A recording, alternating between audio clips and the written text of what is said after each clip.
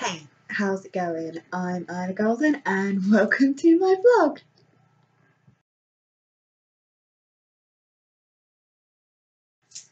I really didn't know what I was doing with my hands there.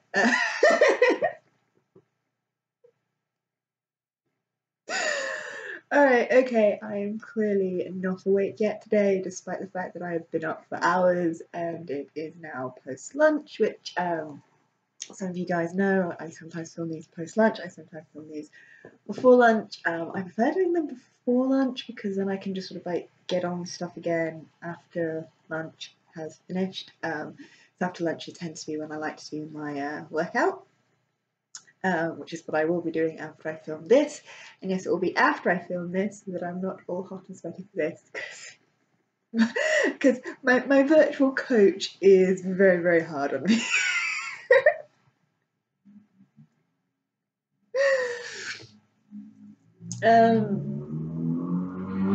So it is now the beginning of June. It is, I guess, the third month of lockdown. God, it still seems like such a weird thing to say. I still don't know when I'm going back to work, although I do finally know that it will take about, basically, when they eventually give my business manager a date, it will be 3 weeks away from where we are, because it takes about 3 weeks for all the things that they need to put into place to make it safe for us to work to be put into place, and to get everything ready to open again. And as of yet, my business manager does not have a date, so I'm still at least 3 weeks away from going back to work, which, you know, is at least a piece of information. At least I know that when we are given a date, it's not going to be like next week. It's going to be like there's going to be a couple of weeks, and I can sort of mentally prepare myself a little bit more. I mean, I'm kind of at the point where I'm kind of like, yeah, if they told me I had to start going back to work again next week, I'll just go back to work. That's fine. I can do that. I can deal with that. At the same time, it's sort of nice to sort of have more of a gauge to the situation and kind of what's going on. And you know, it's one of those things where it's going to be weird because what I'm going to go back to isn't going to be what I'm used to. As I mentioned before, I do work in fast food. I'm not saying which fast food company I do work for, because, you know, reasons. Lots and lots of reasons, which are very good reasons, so I'm not going to. So yeah, you know, it's one of those things where you have to be like appreciative of the fact that they are doing what they can to try and keep the staff safe, whilst also being like, I don't know when I'm going back to work. I've been home for so long, I'm not sure I remember what work is like. And this is speaking as somebody who has, yes, on previous videos said I really like my day job, and I do remember really liking my day job. I also remember it, you know, sometimes being quite stressful and whatever else, but that goes with the territory. You know, there are very few jobs that are completely without stress. I mean, even if I were in a position now to become a full-time writer, which I'm not, most definitely, just based on my sales alone, I cannot afford to be a full-time writer at this point. No matter how much I might want this existence to continue, but there are still things about, you know, about it that can get a bit stressful, and a bit tiring. I mean, I don't have a proper day off. I haven't really given myself a proper day off from writing for a while. And by a proper day off, I mean sort of doing the bare minimum. So like even my days off from writing, I'm still doing something. But yeah, no, since I started my last writing project, then going straight onto this one, I'm basically, you know, any time that I'm not taking a bit of a mental break, in order to sort of rest and recoup myself before going on and doing more writing or editing. I'm just writing and editing. It's like hours and hours and hours of just writing and editing. It's yeah. But I mean, my plan, I'm pretty sure the chapter that I'm writing today is the penultimate chapter, and then the following chapter will be obviously the last chapter. Just based on what I know I kind of want to occur, without pacing it too quickly.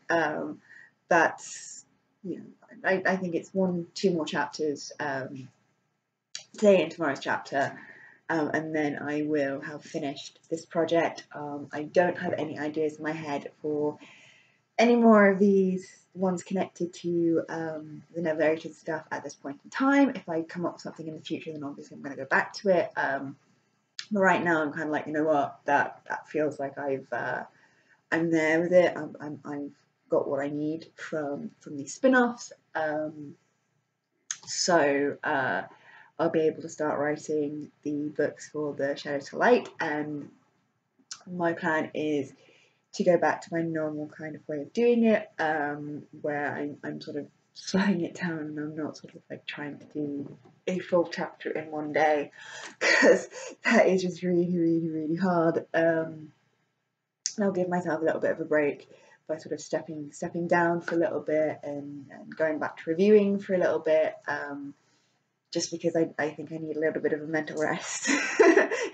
It's been like amazing, like, you know, doing these 2 books in a very short amount of time. They are, you know, they're good sized books. They are a decent length. Both of them are decent length young adult books without being too long or too short. So it will be, it's been a very interesting experience, very rewarding experience, a very draining experience at the same time. So I definitely think, at least to begin with, when I start writing the Shadow to Light books, I'm just going to slow down my pace to what it used to be, partly to give myself a bit of a break, partly to get myself used to the fact, you know, because I'm definitely going to back to work at some point, and I need to sort of like kind of get myself used to doing a little bit less writing, so that my brain isn't stressing that I'm not doing enough writing.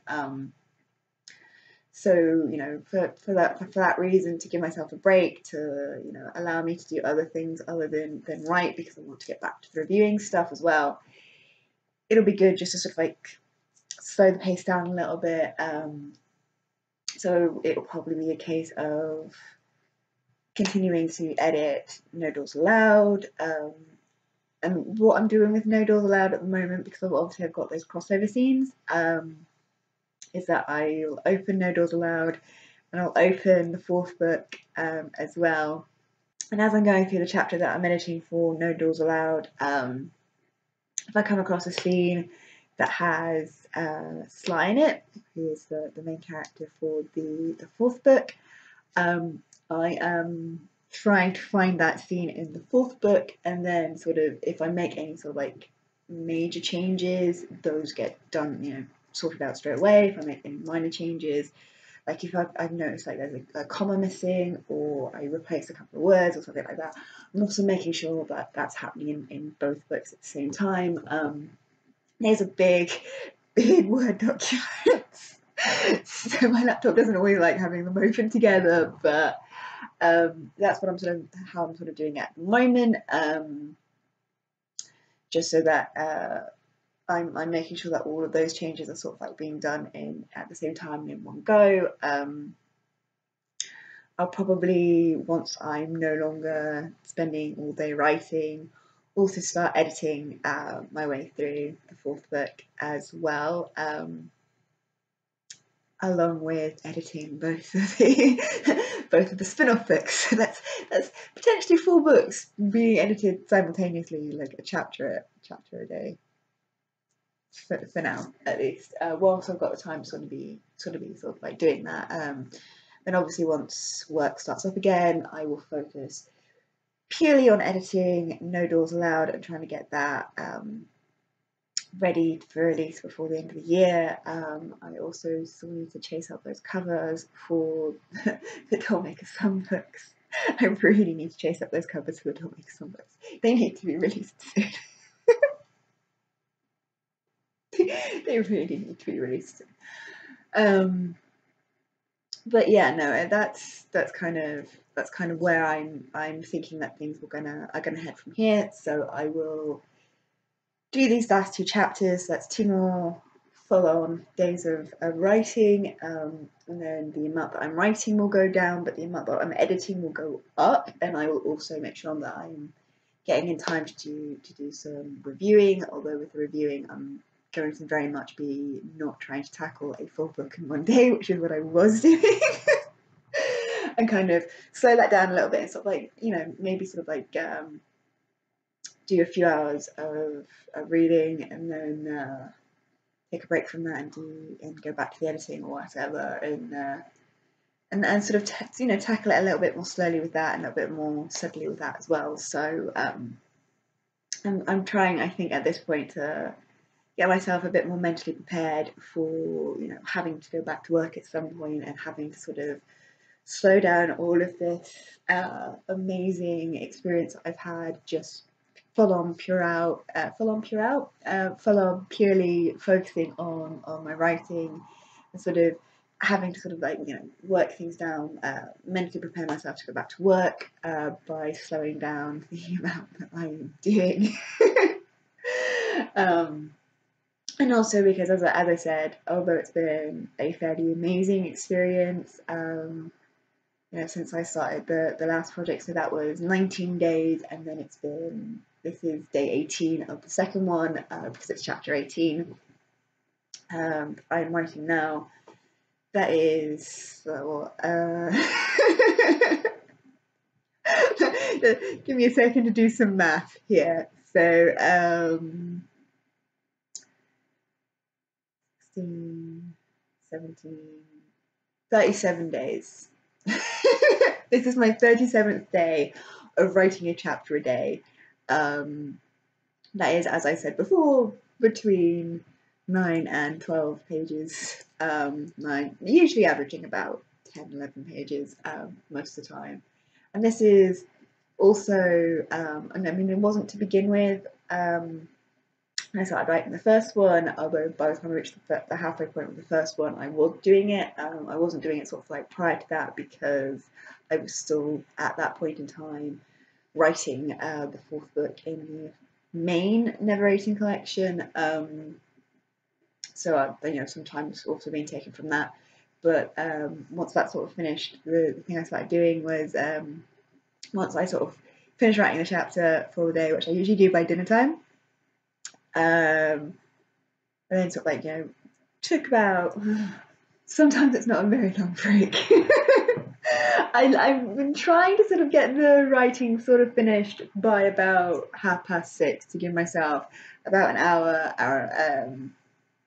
where I'm completely away from the writing and I'm just chilling and I'm watching stuff and I'm relaxing a little bit and I'm having dinner so that I'm recharging myself a little bit and then editing that chapter. What I mean by editing the chapter is one thing I usually like to do before I send the chapter over to my dear friend Jade for her to give it a little read. So I like to go through it myself and see if there are any changes or anything else that I want to make, because sometimes I will make a decision later on in the chapter which needs to have been supported by something earlier in the chapter, or alternatively I'll get to the end of the chapter and my brain will have picked up on something from earlier on in the chapter, and it's nice to sort of go back through and to sort of do it, and that usually adds a page. Almost always that ends up adding a page. So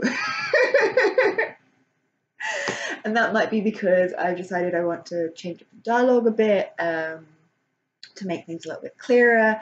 It might be because I've decided that I need to sort of slow the pace down a bit, so I add a little bit more of a descriptor here or there, just to sort of to clarify things, because when you're sort of like initially writing it, you're just trying to get the words onto the page, so taking that time to sort of go back and sort of go through it and then add anything you need to, and that usually takes between an hour and an hour and a half, depending on how much I end up adding. versus how much I'm just sort of like reading through, scanning, making sure there aren't any obvious mistakes, like writing back when I mean bag almost every single time. I don't know what's wrong with me.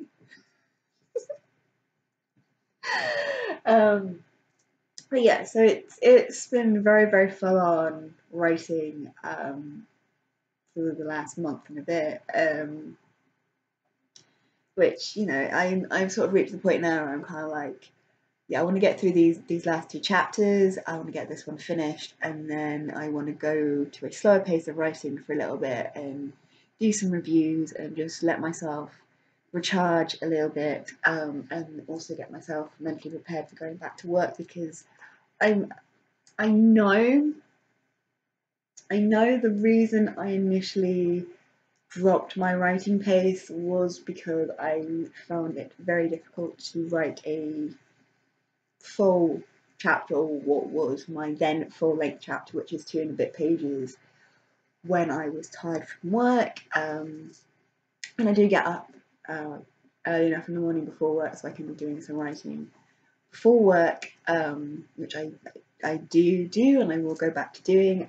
It's probably slightly easier to go back to doing because I'm probably going to be starting work later than I have been. And I'm also going to be finishing work later than I'm used to, so it's going to be a whole like shake up to my routine just in general. And I want to be able to make sure that my writing is ticking over in a comfortable enough way where when I do have to go back to work, I won't feel like, oh my god, I really wish I'm getting stressed about how much I'm writing, because or how little I'm writing comparatively speaking, because that is what initially happened when I started working for this company, and my writing productivity kind of went down very steadily, just because because my shifts at that point in time were all over the place. It was really hard for me to sort of necessarily maintain the kind of routine that I needed to do in order to keep up the writing level that I had been used to. So that's why I'm sort of very aware at this point that I need to make sure that I'm writing a comfortable amount a day, and then I'm not stressing about how much that I'm writing during a day. And then also remembering that I can be doing things of an evening. Since I started editing Hyena Boy, in fact, when I started editing Hyena Boy, my whole attitude to how and when I write has altered anyway. When I write or do writerly things like editing has altered anyway, because I had sort of been in this kind of slump where I wouldn't necessarily do anything after work apart from just chill. But again, part of that was because my routine was all over the place, and it's hard to know when I was sort of like coming and going a lot of the time. And then when I was on like almost always doing the very early shifts, I basically did not have the mental capacity. I was going to bed like so super early. It's like, yeah, it was just ridiculous. But once I did actually move on to this much more stable routine that I was on, that I did enjoy, it was very easy to then eventually for me to kind of go, hey, you know what, I've got enough time of an evening that once I've sort of relaxed, chilled, and had something to eat, I could always be doing some editing work. And now I think I can also be doing the writing or the editing work, depending on what I would rather be doing at that point in time. So I'm not just going, okay, it all has to be done in the morning. I like writing in the morning before work, so I know that I've done something. But yeah, it's gonna. I'm not entirely sure my shifts are gonna work when I go back to work. I'm not entirely sure if it's going to be like the full 8-hour shifts that I'm used to, or in order to make sure that more people have shifts, that we're going to be on shorter shifts. I really, at this point in time, have no idea how it's going to work.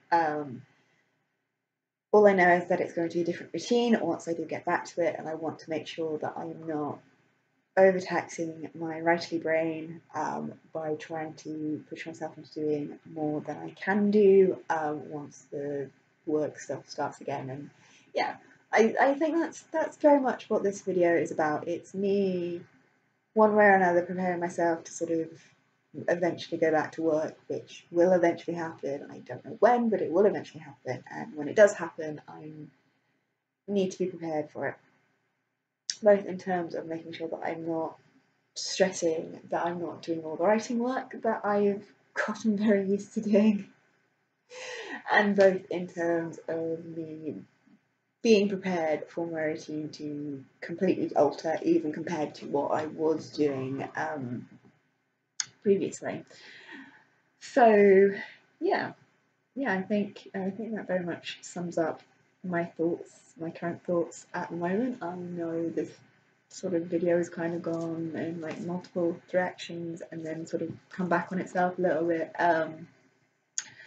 Sorry about that.